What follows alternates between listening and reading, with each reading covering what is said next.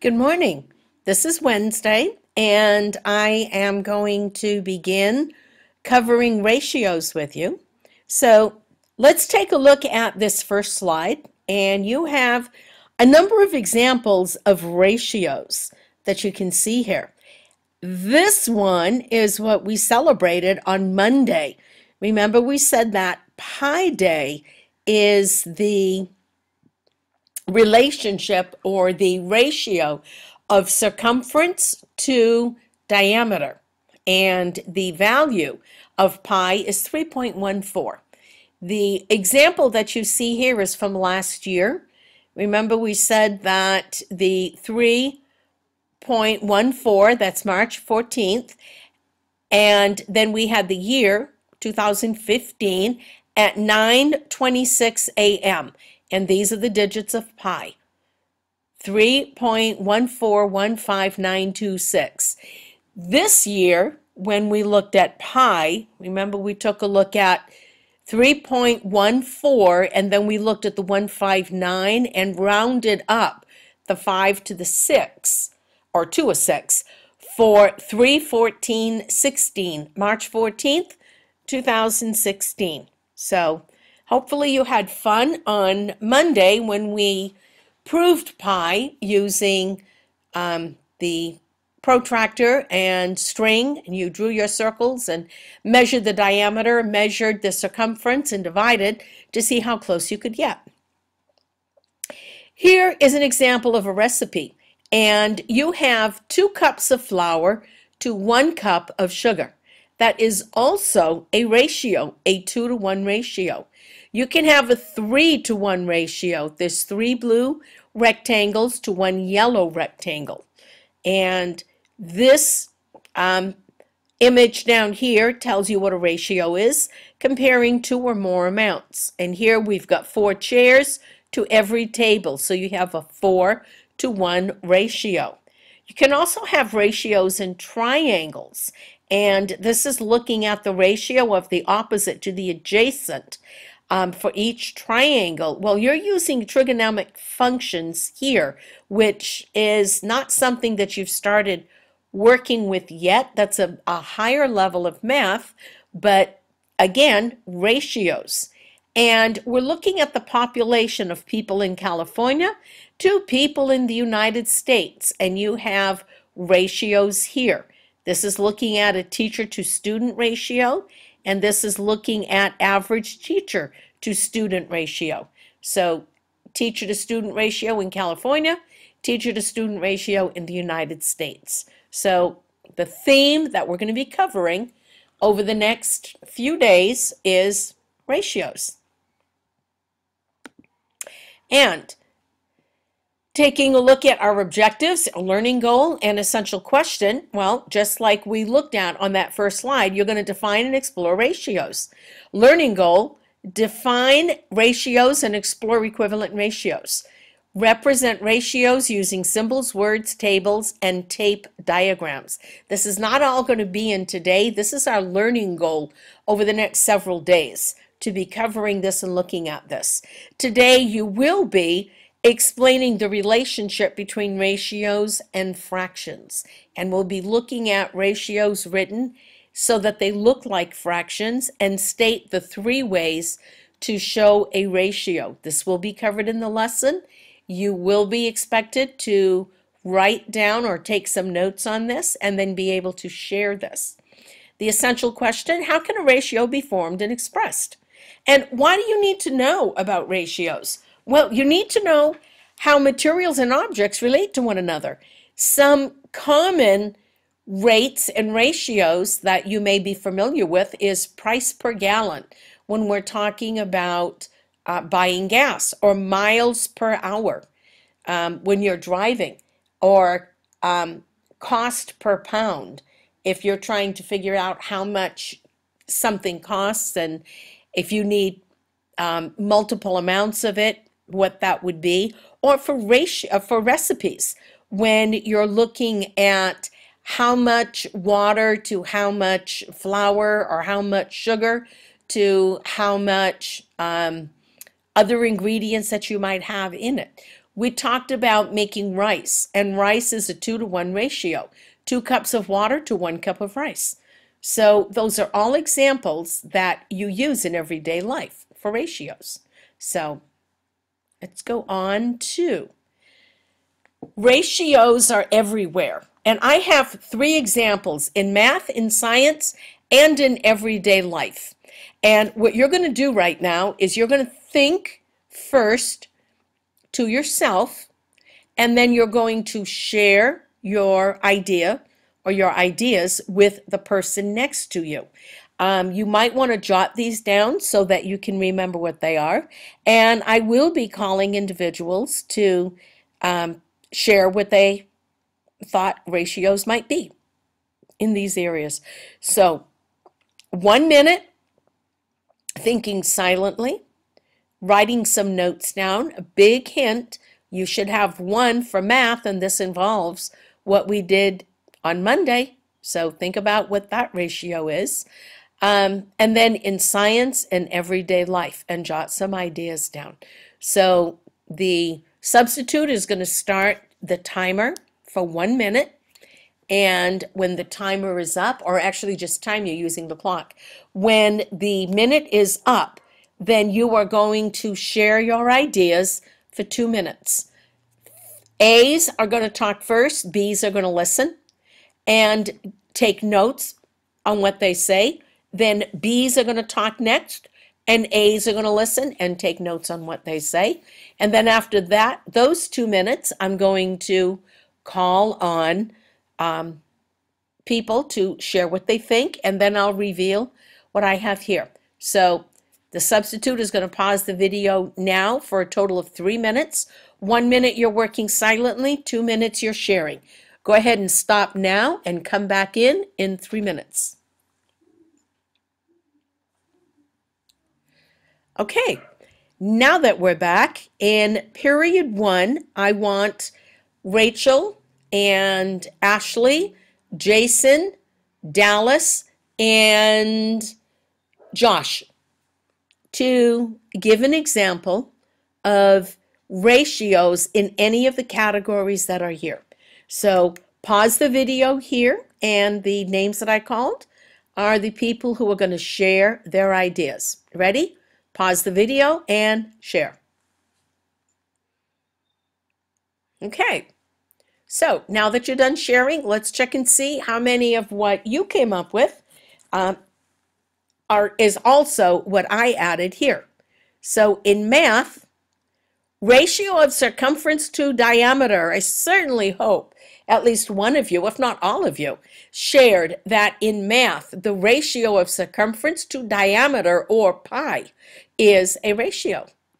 You can also have the ratio of increase in the x variable to the increase in the y variable. Remember when we were plotting time and distance not too long ago, and what that looked like? Also, we were plotting the increase of money. We had some people who were saving for different purchases that they wanted to make, and you were plotting what their the growth of the money was, how much money they were getting.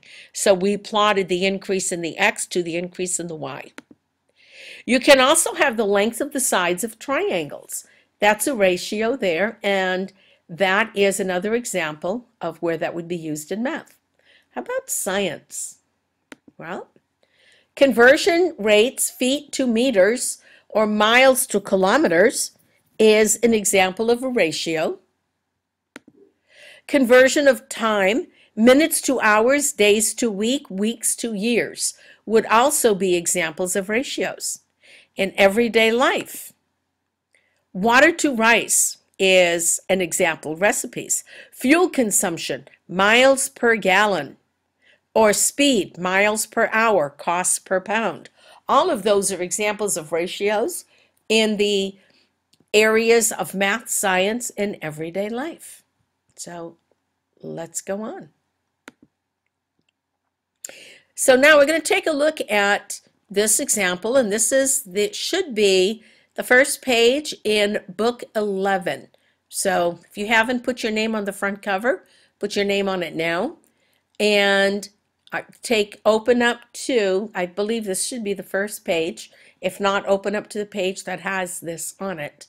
And Gretchen was asked to write 3 fractions that are equivalent to 3/7. Her work is shown below. And she has 3/7 plus the big one, 2/2, and she said that's 5/9. 3/7 plus 3/3, and she said that's 6/10. 3/7 plus 4/4, and she said that's 7/11. This was her idea of how to write equivalent fractions. We're going to jump down to 2. An old television commercial stated that 4 out of 5 dentists surveyed recommend sugarless gums for their patients who chew gum. I actually remember that commercial. And what does that really mean? So if 4 out of 5 dentists surveyed recommend sugarless gum, what does that mean? What is that saying? Because that's another example of a ratio. So the substitute is going to stop the video here, and you're going to have 3 minutes to work with your partner, to take a look at 1 and Gretchen and what she did, and think about what mistakes she had or the thought process, what's wrong with the way she did this. And then also explain in your own words what you think that statement means about 4 out of 5 dentists. So stop the video here, and in 3 minutes, you're going to come back. Okay, here we go. So let's see what you have written down or explained for this. And first, I would like Jason to share what he and his partner explained. Giselle Garcia, you're going to explain what you and your partner talked about. And Emily, you're going to explain what you and your partner talked about. So get ready, and Jason, begin, and then the others are going to follow along and explain after.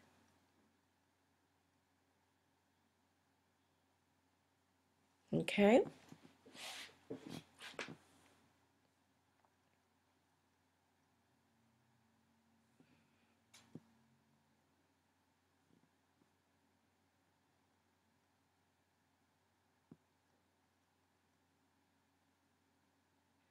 Okay, hopefully I'm not cutting anyone off yet. I did not say pause the video. So let's check and see if your explanations were along this idea.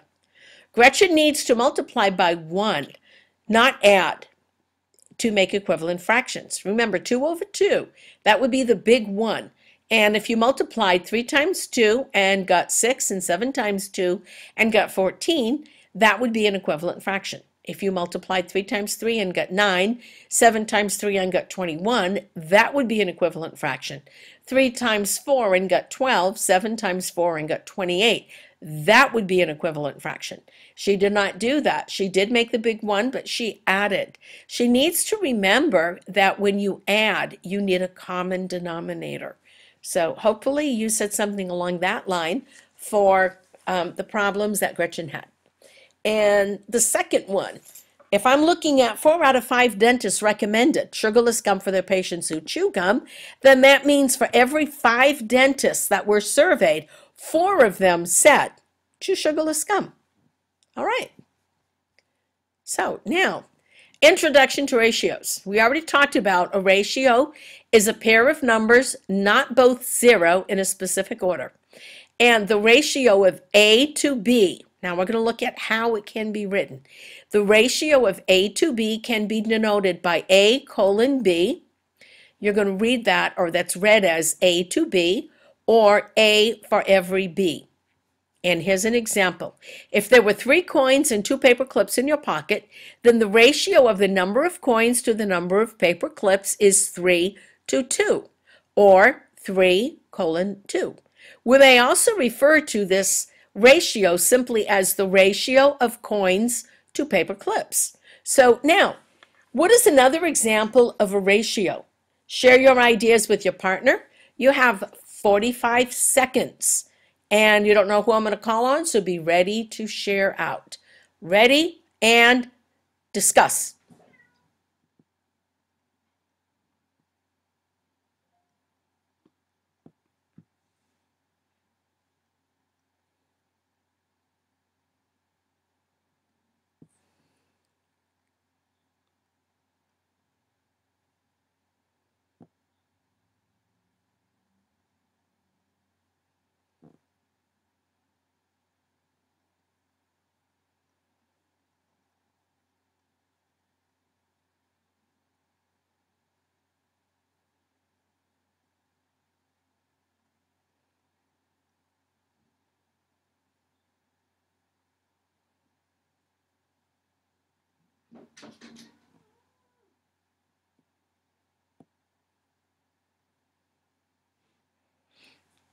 Okay, and this time I would like to start with Wendy.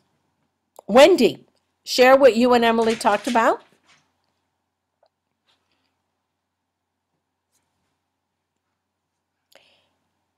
And Austin, share what you and your partner talked about.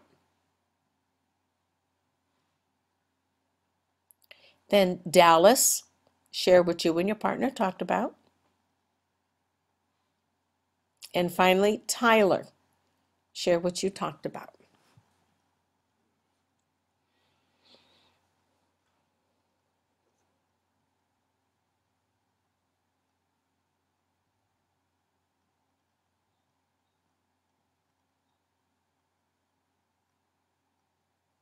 Okay, here we go.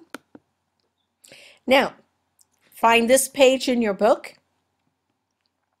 and you're going to write the ratios below on this diagram, for this diagram of circles and arrows. Here are the circles, here are the arrows. And you're going to write the number of circles to the number of arrows. Notice you got it two different ways. 3, 2, and the number you have here, or 3, colon, and the number that you have there. So take about 1 minute, stop the video here, take 1 minute, fill this out, and then come back in after 1 minute.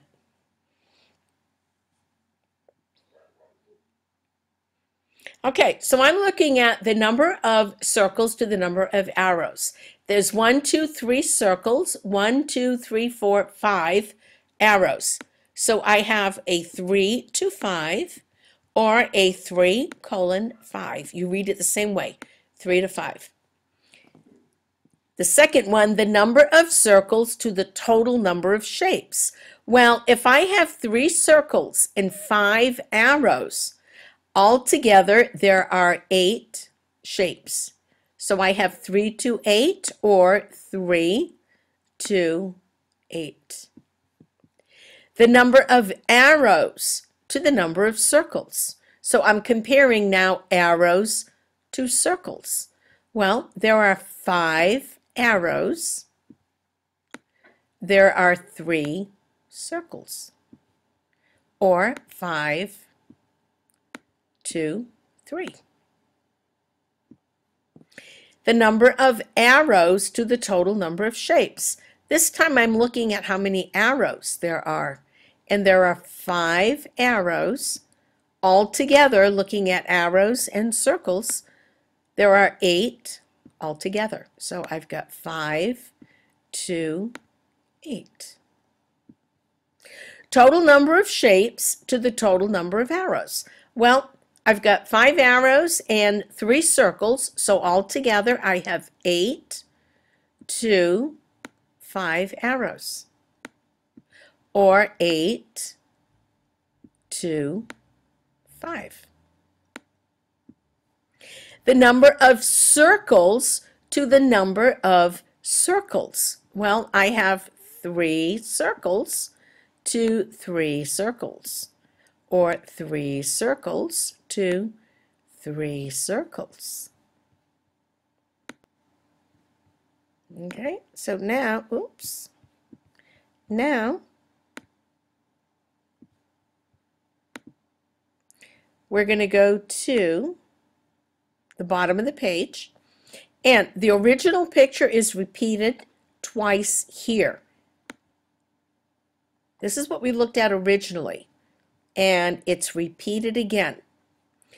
There are still 3 circles to every 5 arrows. 3 circles to every 5 arrows. The new circle to arrow ratio is 6 to how many? How many do you think are there? And if you said 10, good job. Each number in the 3 to 5 ratio can be multiplied by what number to obtain this new ratio? Well, how many times did we repeat the pattern? And that would be twice. Okay, moving on. 2 ratios are equivalent if each number in one ratio is a multiple of the corresponding number in the other ratio by the same positive number. Well, that sounds like it might be a little confusing. So let's take a look and see what this is saying. 2 ratios are equivalent if each number in one ratio is a multiple of the corresponding number in the other ratio. So I'm looking at 2 to 6. Here's one ratio. Here's my other ratio. 2 times what gives me 6? Well, that would be 2 times 3. 5 times what gives me 15? And that would be 3. This is another way of looking at what we have done with equivalent fractions. If I had 2/5 and I wanted to make an equivalent fraction of 6/15, what is the big one that I would use? This is the exact same thing that you're doing. They're just looking at it this way. 2 times what number is 6? Well, that's 3. 5 times what number is 15? Well, that's 3. So you're still finding the big one. They're just not showing it in the same way that you find it when we're looking for equivalent fractions. So now take a look at this one and think about 7 times what number is 49? 3 times what number is 21? And then looking at this one, 24, or actually I'm going to go this way because I've got 24/16 and then I've got 3 halves. So 3 times what number is 24?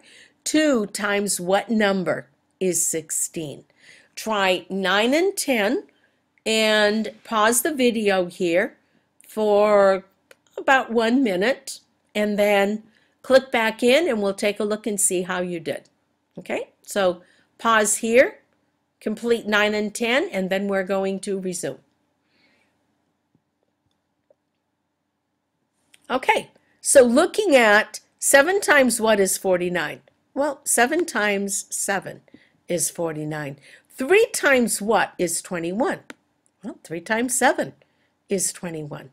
So you've got your multiple here. This is the same thing as doing 7 to 3, 49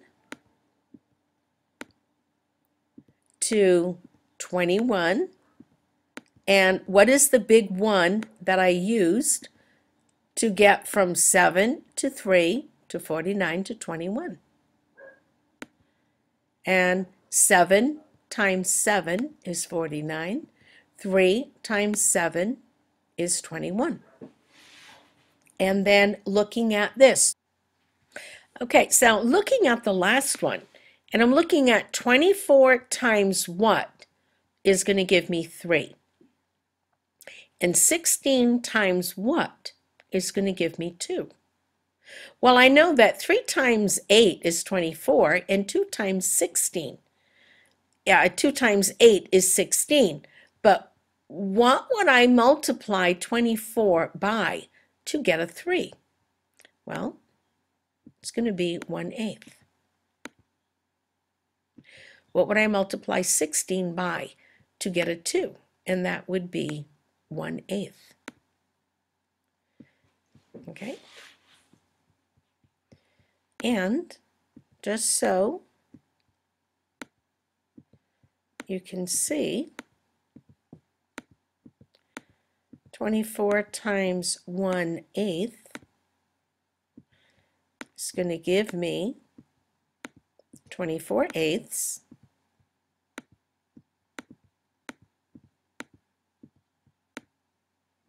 which would be 3.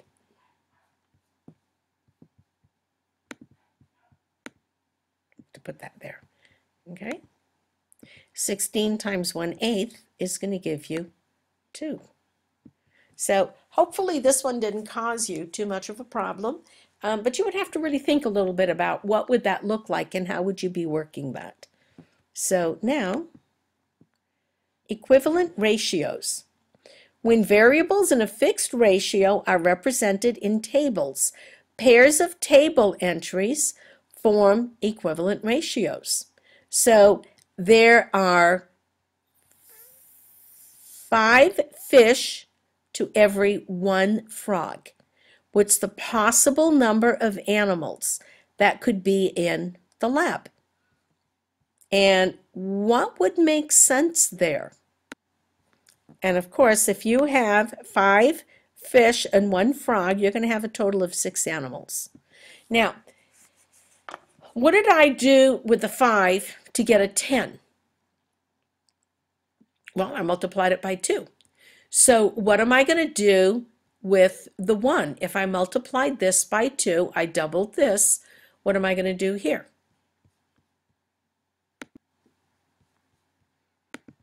And of course, it would be 2. And altogether, there would be 12 animals. So what did I do with the 5 to get a 30? And if you said multiply by 6, you're right. So that means I'm going to multiply the 1 by 6. And the total number of animals is going to be 36.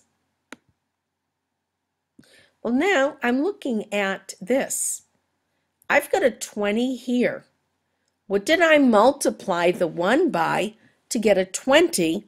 And what would you have to multiply the 5 by? And what would that look like? So for this column and this column, I want you to work with a person that you're sitting next to and think about what would make sense. Look at the pattern. You know that every time you multiplied the 5 by a number, you multiplied the 1 by the same number. Well, now it's showing you here that you've got a 20. And how would you have gotten that 20? So take a moment and see if you can work that out. Okay. Well, then this must have been multiplied by 20. So that 5 times 20 is going to be 100. And you have a total of 120 animals. Now, this one, I've got a total of 600. I know my ratio is 5 to 1. So I know for every 5 fish, I'm going to have 1 frog. Well, now I've got 600. But if I come back to my first one and I look at my 5 to 1 ratio, would that give me a hint? Well, I had a 6 here. This is increased by a power of 100. So if I multiply 5 times 100, I'm going to get 500. If I multiply 1 times 100, I'm going to get 100. And then when you combine that, you have your 600. So these are equivalent ratios, very much like equivalent fractions. So now, ratios 5 to 1 and 10 to 2 are equivalent ratios because each number in the first pair is multiplied by 2 in the second pair. Using the columns in the table above in the arrow diagrams below, write another ratio that is equivalent to 5 to 1. This they multiplied by 2. You could multiply this by anything to make another equivalent ratio. So take a moment now, come up with whatever number you want to put here and make an equivalent ratio, and then you're going to work on completing C. Using columns in the table above, write two ratios that represent the ratio of the number of fish to the total number of animals. Show the multiplier with an arrow diagram. You're going to pick any two ratios that you've already done. You're going to put your first one here, you're going to put your equivalent, and then you're going to show what you multiplied by. So work on B and C. Your answers may not be the same. One partner, one group of or one pair could get an answer different than another one. So all of your answers are not going to be the same, but take 1 minute and complete B, and then take a look at C and complete C. Pause the video here, but I'm not going to have you share out because there could be differences with this. So just complete this part, and we're going to start again in a minute.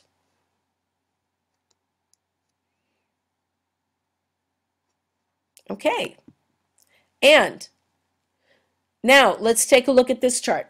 The ratio of the number of 12-year-olds to the number of 11-year-olds in the soccer tournament is 1 to 2. Create a vertical table to the right for this situation. So the ratio of 12-year-olds to the number of 11-year-olds is 1 to 2. Using rows in the table, write two different ratios that are equivalent to 1 to 2 and show they are equivalent with the table diagram. Okay, so looking at what this is telling me here, I know that the number of 12-year-olds to the number of 11-year-olds, 12-year-olds to the number of 11-year-olds is a 1 to 2. Okay, and all together, you have a total of 3.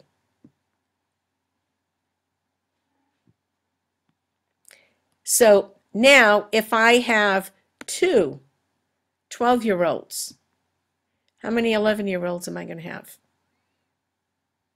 If I multiplied this by 2, 1 times 2 is 2. 2 times 2 would be 4. And altogether, I would have 6 total. Now, you come up with 3 other different ratios that are equivalent to 1 to 2. Again, you can use any number that you want here, but be realistic. Don't put down something like 2,845. That would not be a reasonable number to put down for the ratio of 12-year-olds to 11-year-olds in a soccer tournament. So take a moment and fill the rest of this chart out. Stop the video here for about 1 minute, and then you're going to resume again.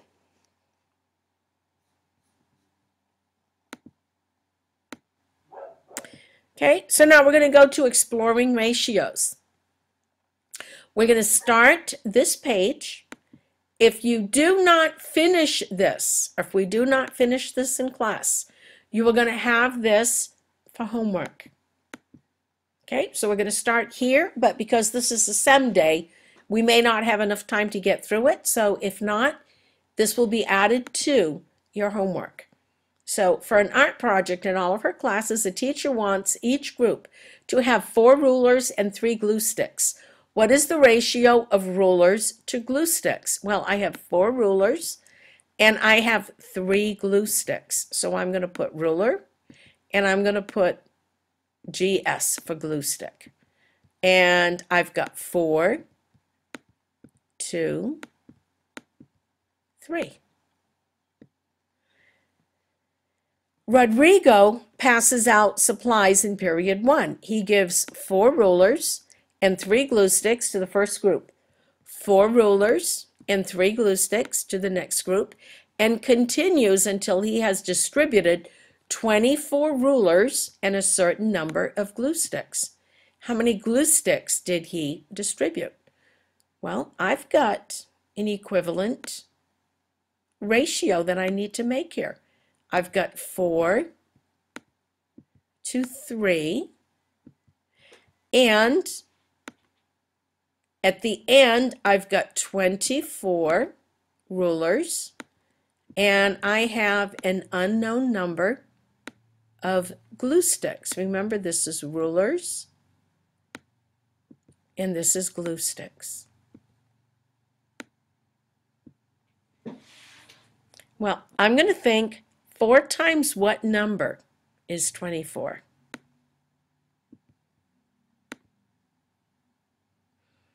And that's 4 times 6 is 24.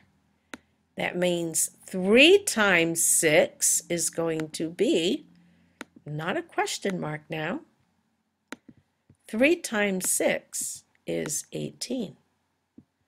Use an arrow diagram. I'm going to use 4 to 3 times what number are we using here to get 24? And then what is this going to be? Well, the arrow diagram is saying this is what you're going to multiply this by. This is what you're going to multiply this by. Multiplying each side by 6, you get 24 to 18. Okay? So I want you to finish the rest of exploring ratios for homework in addition to what you also have indicated on the board for your homework, or actually on the web page for your homework. Okay?